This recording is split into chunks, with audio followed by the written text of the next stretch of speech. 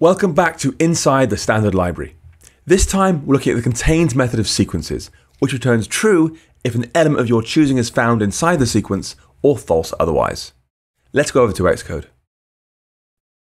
Like I said, the contains method on sequences looks over every item in the sequence to see if it contains something specific.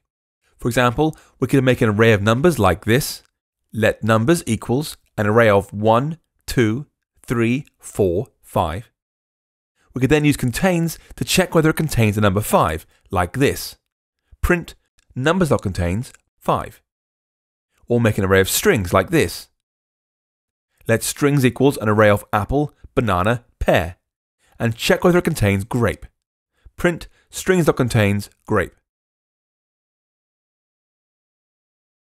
Now, I know what you're thinking. This one's going to be easy, right? We just make an extension on sequences, constrain to equatable, loop over the array, and check each item.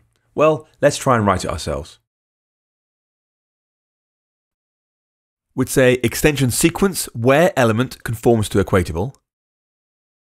Func contains 2 takes an item of our element type, returns bool. Inside there, we go over every item in self. And if that element is equal to our item, we can return true. This thing does contain the item.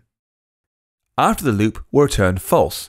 If we've gone over every element in the array and haven't found the item, it means it does not contain it, so returning false makes sense.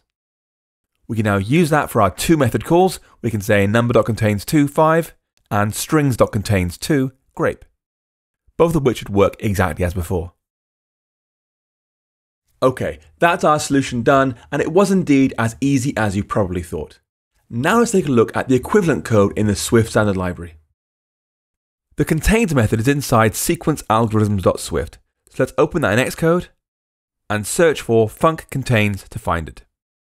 Okay, here's the method. You can see it does two things. First, it tries to call underscore custom contains equatable element and return the value that comes back if possible. Otherwise, it calls contains again, this time passing in a closure. The underscore in underscore custom contains equatable element tells you this is an internal method. It's designed for use inside the standard library rather than being exposed to regular Swift development. Its job is to provide a short circuit for contains operations where they're known to be highly efficient. For example, dictionaries and sets can both see if they contain an item in linear time, which is extremely fast. They don't need to loop over every item, checking them by hand. So some special sequences have this method implemented so they can take the fast path through contains checking. In the case of arrays, which is what we're using in our example code, things get more interesting. The contains method appears to call itself, this time passing in a closure to execute. Does $0 equal the element we're looking for? This is actually a method overload, and if I search for func.contains again, we can see its code. You can see the second contains method accepts a predicate, which is a function that accepts an element and returns a boolean if it's found.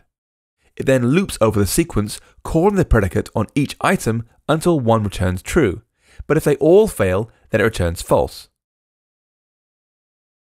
Okay, so this has a bit of a twist. Swift actually has two contains methods, and the simpler one calls down to the more advanced one. It's much smarter than our implementation. Let's try it out in Xcode. You've seen how we can use contains on an array of strings to check whether it contains a specific string. Well, using the second form of contains, we can pass in a custom predicate, allowing us to write code like this. Print strings.contains $0 has prefix q. That checks whether the array contains any fruits beginning with q, which it doesn't. Or code like this. Print numbers.contains $0 is greater than 3. That checks whether the numbers array contains anything over 3, which it does. What matters is that the predicate you pass accepts a string and returns a boolean, which means we can even check any word in our array exists in a string, like this. Let device equals Apple Watch. Print strings.contains where device.contains. The device contains method is a method on strings and accepts a string and returns a boolean telling us if device contains the string we're looking for. Passing it into strings.contains will pass each of our fruits into device.contains to see whether it returns true, and stop as soon as one is found. Okay, that wraps up our video. Although our version worked fine, it didn't really come close to the power and flexibility of the version inside the Swift standard library. Hopefully though, you learned some things along the way, not least that contains where is really powerful. And now it's over to you. What did you learn in this video and how would you apply it to your own code? Let me know in the comments below. And if you enjoyed this video, don't forget to subscribe to my YouTube channel. I make lots of videos like this one to help you build your skills as an iOS developer.